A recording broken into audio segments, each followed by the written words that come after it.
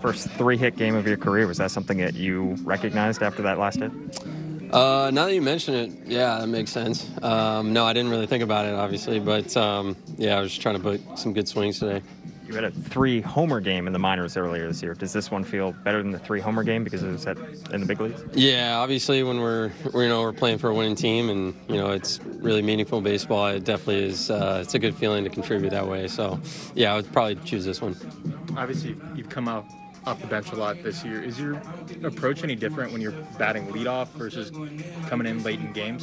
I wouldn't say too much. Just being ready to hit is the biggest thing. I think just mentally visualizing what could come your way and trying to be ready to execute. If he does give you a pitch over the middle, just be ready and try to put a good swing on and let the work that you've been doing off the field just come into play. You have a lineup where you have you, Vavra, sometimes Mullins in the lineup. What kind of speed does that do, that speed that you have in that lineup to opposing hitters?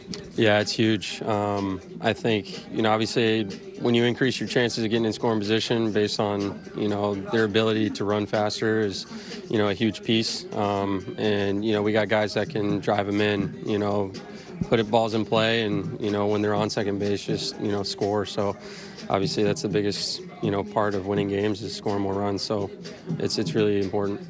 How meaningful is it after the last couple of games that you had to come out, you guys as a team had, to come out and not just get hits or hit for power, but also to run the bases well and really do maybe a well-rounded game offensively?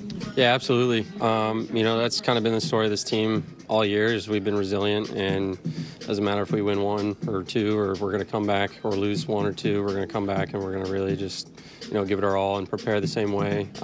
So yeah, it's been really fun to be a part of, and we're going to keep doing it going forward. What's it been like to watch what Mounty's done this year against this team? Yeah, unbelievable. I mean, kid's swinging it well against the Blue Jays, and I want him to keep doing that. And he had a big homer for us today, and it was really awesome to watch.